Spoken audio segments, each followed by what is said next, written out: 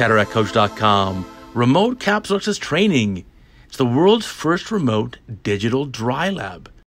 I recently had the opportunity, through the courtesy of Professor John Ferris, to participate in the world's first remote learning digital dry lab. So I was here in Los Angeles, and there are doctors in training in the UK who are using a surgical microscope in their own home and using the internet connection to broadcast to me their creation of a capsulorhexis in a Model I. And I could guide them remotely, and we had a fantastic time. We had a handful of young doctors, all did great and really improved their skills. And I think this is something very important. This is the way you can do things in the future. You can have a coach like me helping you and coaching you from many thousands of miles away. And I want to show you the video. Check this out, and we'll talk more at the end.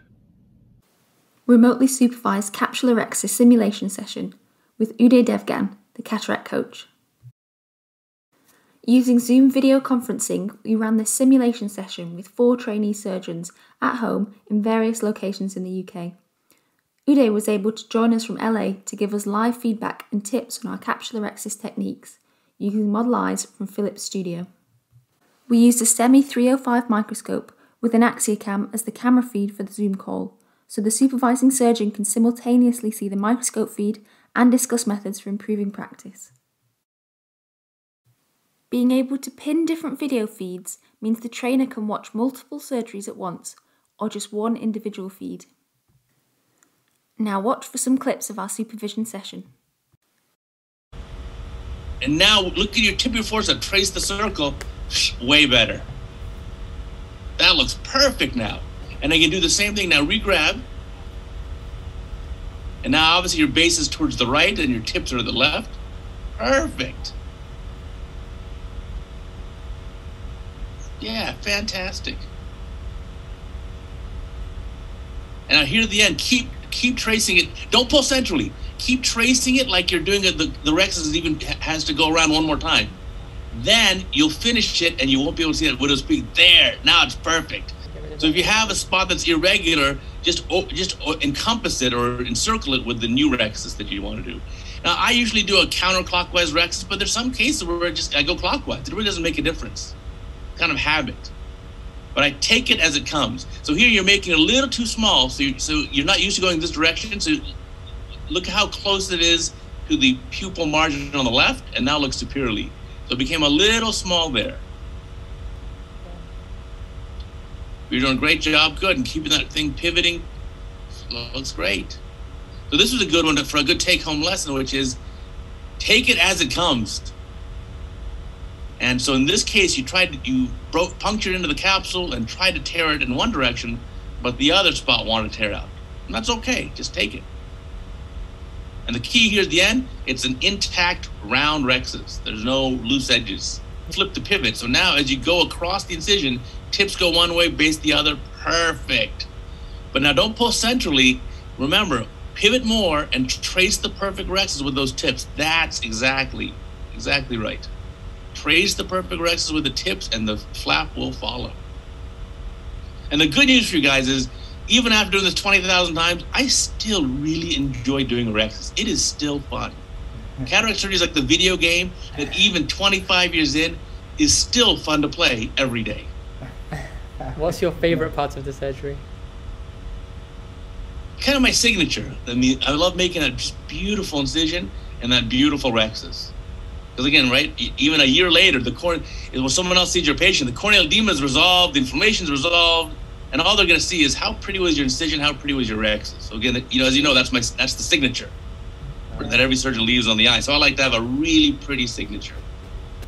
Poke in more until you're sure it poked in, and then just close the forceps. And by definition, you're grabbing the capsule. Now move there you go. I see, yeah. Great, doing a good job. Grab that. And then pivoting it over. You got to remember, you want that flap to be flipped over. So try grabbing the forceps and maybe pinch them a little harder because it looks like they're losing grip. You're doing it. Great, great, great. So here's where we have to get it turned around now. Yeah. So grab it there real hard. Don't let it go. And you got to flip your forceps. So the tip's going to go to the right and the base of your instrument is going to go to the left. Good. I like that. So try to grab one more time, hold tight, don't let go, and flip the pivot again. Tips are going to go to the right, and the base of the instrument should go to the other direction. Exactly. Keep it going. Look at the tip. Trace that circle. Now re-grab. And then again, the tip of your forceps should trace a perfect circle. Go, go, go. Perfect. Look at that. You're doing it. No, keep tracing the circle. So re-grab and trace the circle. Avoid pulling it centrally. Just trace a perfect circle. Beautiful. It's much better that way. It's much easier to control, and it looks really, really circular. Oh, fantastic. I know you said you're just starting off, but you're a natural. So nice and easy. Now flip the tips have to go to the left, the base to the right. Keep that pivot going. Beautiful. Last grab, and we're going to finish this up.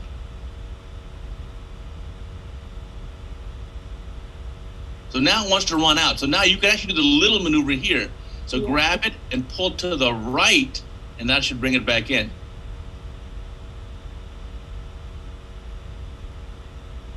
Just the fact that you guys are sitting here doing this and practicing means everything. Because it's that skill. I hate to tell you, your learning is not going to stop when you're done with your training. Thank you to Dr. Devgan for his supervision and words of advice. This remote supervision setup is easy to put together, and hopefully there'll be more opportunities for teaching like this in the future. SimulatedOcularSurgery.com is the website, and you can see this website is devoted to teaching you surgical skills in a wet lab or a dry lab prior to going to the operating room. If you click on the About Us tab, you can see there's Professor John Ferris, who's helped us with this remote capsulorhexis learning experience. And you can scroll down to see the other faculty members as well.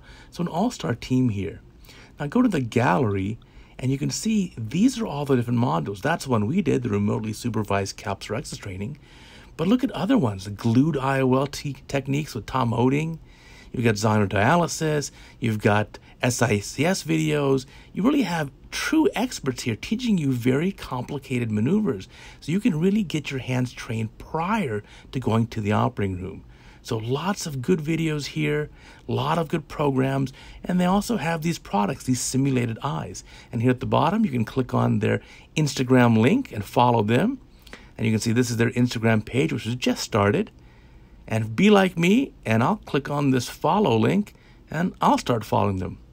So check it out, and thank you for watching.